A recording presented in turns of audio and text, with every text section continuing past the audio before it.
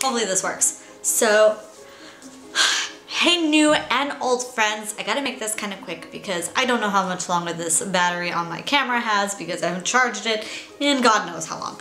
But I kind of just wanted to make a quick little vlog about kind of like an update on how things have been going since I've been here in Seattle, since the last time I posted was my travels to Seattle. Just a quick little rundown. I moved here, packed up everything that I knew in my comfort zone of Texas with my family and my friends, and everybody that I knew was in Texas, in a small little town called Harlingen, and it was great. Pretty packaged little bow of a wrap up.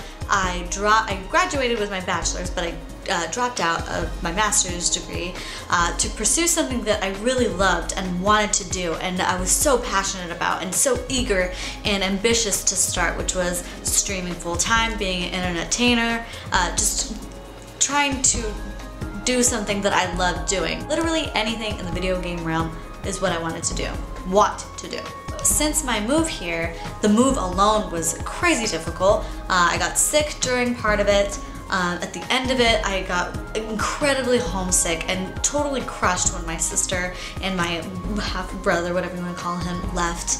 And when they went to the airport and when they flew away, it was difficult. Like, I mean, incredibly difficult. And being away from them during this time, especially because it's Thanksgiving, it's the holidays, being away from my family, in which I consider like close best friends to me, we've always been like that.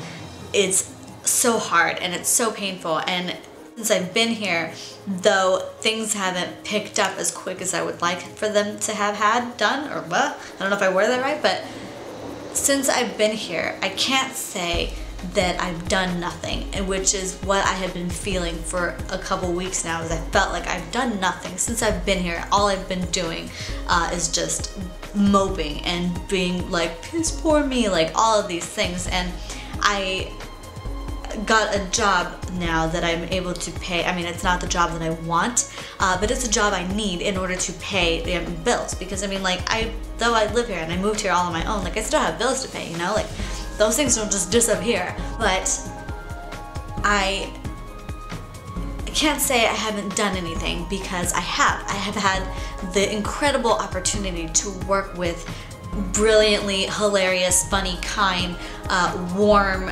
individuals that gave me a crazy opportunity to grow, and some of you might be here watching this because of them, and that's awesome. Like, hello, welcome, and I'm glad that you're here, and I will never be able to repay or thank them enough for, you know, welcoming me with open arms, because I mean, they gave me such an incredible experience. It was an eye-opener for me. It was, I've been down on my luck. I've been very like, what am I doing here? Am I even doing the right thing by being here? Like, did I make a big mistake by moving here by myself? Was everybody that said that it was a bad idea, were they right? But anyway, everybody since I've been here has kind of opened my eyes to knowing what I want to do. And like, since I've been here, in the experiences that I've had since I've been here, like, it's been a wake-up call of Monica, though things aren't going as fast as you want, they're not progressing as fast as you want, it doesn't mean that you made a mistake. And people would always tell me, don't listen to what other people think about what your life is or what you want to do or whatever the case is. But in my head, it's also, don't listen to what don't listen to myself, because I have my own inner demons that are telling me I can't do it. I don't have the personality, I don't have the looks, I don't have like these quote-unquote status quo of what it takes. I have been incredibly fortunate to have had so many supportive people in my life, and my main concerns when I started all of this was that I was so scared that my parents and my family and my friends and everybody that I loved was going to be so like, that's a stupid idea, you're dumb. But they weren't. Like, and the people that were, I removed them from my life, because I don't need that. I don't need those kind of people telling me I can't do it, because I'm already telling myself in my head that I can't do it. So I don't need anybody else telling me I can't. I have the people that are surrounding with me right now are telling me I can't do it. And Monica, get up, stop moping, get up and do something. Get up and like go walk outside, go do something with your vlog, go do something with that, work on like Photoshop, whatever the case is. They're always telling me to get up and move. I'm blessed to have that, and especially, and like you guys too. I mean, I was gonna make a Periscope about this because normally when I feel this way, I just kind of Periscope you guys, and you guys kind of like talk me out of it and tell me like everything's gonna be okay, and I don't know how to thank you enough because those really do help. Like they truly, I can't even express to you, they really do help. Like your words help. I just wanted to make this because it's on a deeper level, and not so much only for you guys and for whoever may come across this video, but for myself too, so that further down the line, whether in a week from now or a month from now or a year from now or whatever the case, whatever timeline from now, I can look back at this video, whether I was successful at what I wanted to do or whether it wasn't exactly what I wanted, but I got somewhere along the lines. I know I'm not failing because I tried, and I think that even if you try at something and you try at the best that you possibly can, you can't fail. Especially if you've got the love and support of other people helping you and pushing you up. And I know that maybe some of you don't have that, but I don't believe that, because even if I don't know you, and even if like you just joined and you're like a new cub to this like little adventure and whatnot, like I still care, and I am still 100% supportive of whatever it is you want to do, whether you want to be an entertainer or you want to stream or you want to be a model or win a hot dog eating contest or a doctor or have a baby, have a family, whatever it is. If people are telling you you can't do it and you don't have anybody that's telling you you can, I am telling you you can do it. Whatever it is that you want to do, you always have a supporter in me. But I'm serious. I don't know what Seattle is gonna bring for me. It may bring a shit crazy like whole new crazy chapter. It may bring like I don't even know what, like unfathomable things. It may bring nothing, and I need to be prepared for it bringing nothing. But I am eager and ambitious, and I am still hungry.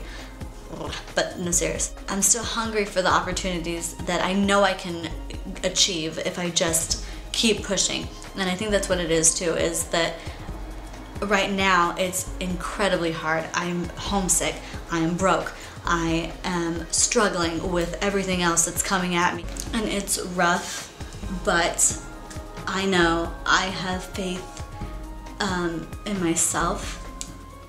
The people that are supporting me believe in me. So you are your harshest critic, and I am my harshest critic on everything that I do. I always want to be better and do better. And if there's anything that you take out of this video, is that you, though the cliche, you can do anything you put your mind to. And it sounds stupid, but you need to embrace the struggles. And I've talked to the people that love me, my family and stuff like that, about how it's hard. One of the things that my family has said is that embrace the struggles, because they're gonna make you who you are every step of the way. It's like a little building block. It's like a little molded clay thingy. You're just molding yourself into what you are supposed to be. So I'm taking that and I'm gonna run with it. And it's been hard, and I've second thought literally everything that I've done. But then when I second guess everything, and when I'm really down on myself, then I either Periscope or I like tweet or I do something, and it's something small or something that somebody says that kind of wakes me up, and it's like, this is why. This is why you're continuing and doing this, is because it's what you love, and you love, I love you, and I love gaming, and I love this, that what we have, and that's why I'm doing it. And that's why I will continue doing it, and that is the only sappy thing that I will bring, because it's not a sad, sappy vlog. This is an inspirational vlog, and I want you to be inspired. to move past your demons and the people telling you no, and do what you want to do, and don't let anybody tell you otherwise. And if you don't have anybody, you have me now, and I will always be there. Whether I become a bum or not, whether I end up working at Limited 2 once it comes back the rest of my life, or whether I achieve what I want to do and be a full-time streamer and an entertainer. I took that from Rattling, by the way. It's fucking great. You can do whatever it is you want, and I will be there for you. So anyway, I will stop talking about the inspirational gabber gibber blah blah blah. So I just wanted to tell you all that stuff. I adore you guys, old and new. Hello again. We will support you always. We got your back, right, Evie? This is my dog, Evie, for those that are new and don't know who she is. She is my fur kid, and she's amazing, and she's a little chubby right now. We love you. We support you. We are your biggest cheerleaders. If you don't have a cheerleader, you have one now. Go team. So I love you guys, and I can't wait to see where we go. Whether good or bad, whether it's successful or whether it's wherever it takes us, whatever this journey takes us, whatever it may be, whatever Seattle wants to give me, whatever life wants to give me, let's see where it goes. I love you guys, and I'll talk to you guys later. Bye.